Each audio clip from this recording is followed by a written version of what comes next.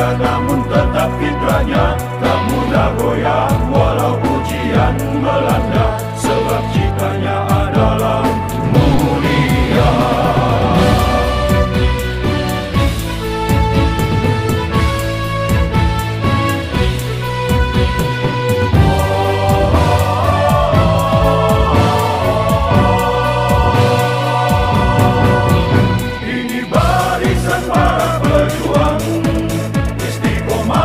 Di dalam cita-cita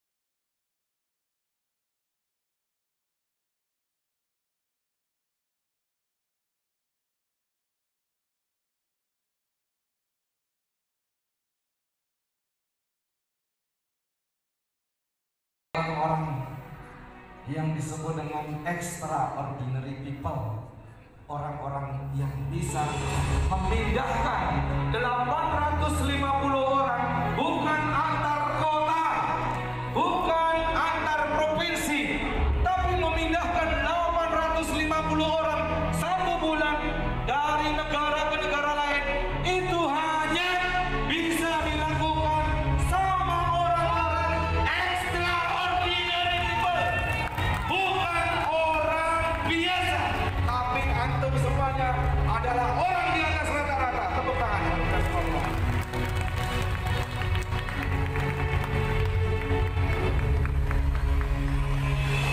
Masa pandemi, ketika semua travel menutup kantornya, mitra-mitranya semuanya diam, tidak bergerak, maka teman-teman sekalian, mitra-mitra Kalimantan Timur, mau apapun yang dijual sama Samira, tetap nomor 1. Kita jualan kurma Princess Samira. Nomor berapa? Nomor berapa? Jualan kambing. Nomor 1. Takbir. 650 kambing dijual sekitar Masya Allah. Dan ini adalah orang-orang Kalimantan Timur, sahabat sekalian. Dari sofa sampai ke marwah semuanya penuh, berisi jamaah Samira Travel.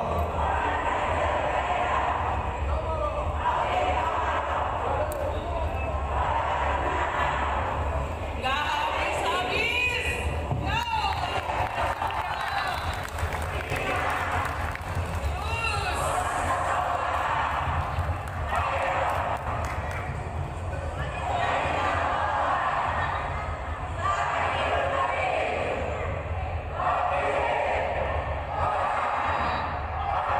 Ada yang ada di situ saat itu?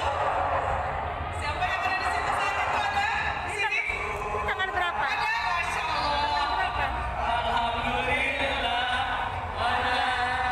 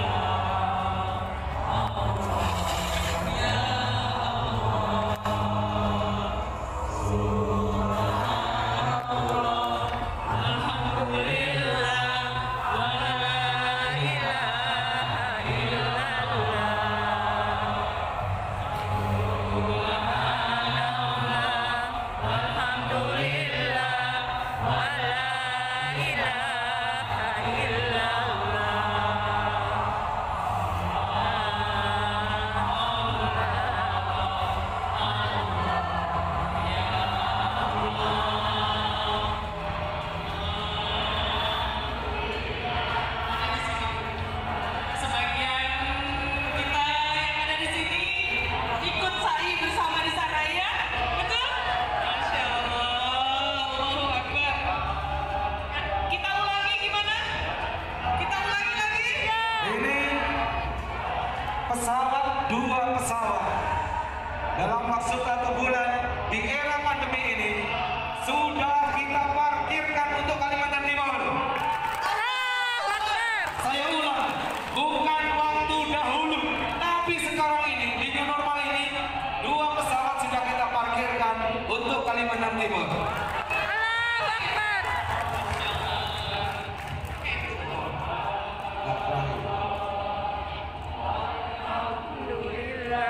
Ayo kita afirmasikan, insya Allah peristiwa ini akan kita ulang kembali. Siap?